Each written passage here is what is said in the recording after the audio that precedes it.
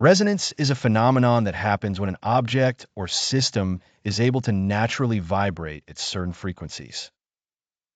These frequencies are called the object's natural frequencies or resonant frequencies.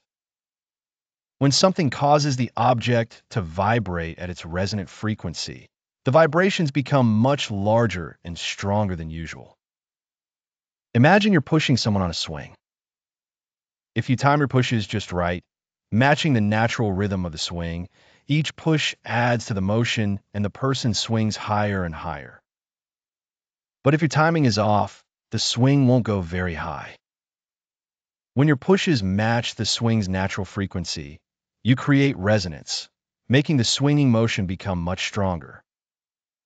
Resonance is all around us in everyday life. Here are a few examples. 1. Musical instruments. When you pluck a guitar string, it vibrates at its natural frequency. The sound box of the guitar is designed to resonate at the same frequency, making the sound much louder and richer. That's why a guitar sounds so much louder than an unamplified string by itself. 2. Glass breaking with sound. Sometimes, if a singer hits just the right note, a note that matches the natural frequency of glass, the glass can start vibrating. If the resonance builds up enough energy, the glass might even shatter. 3. Car suspension.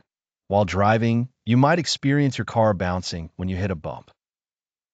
Car suspensions are designed to absorb shock and prevent resonance. If the system isn't tuned right, you might feel repeated bouncing. This is the car's suspension resonating. 4. Bridges and buildings.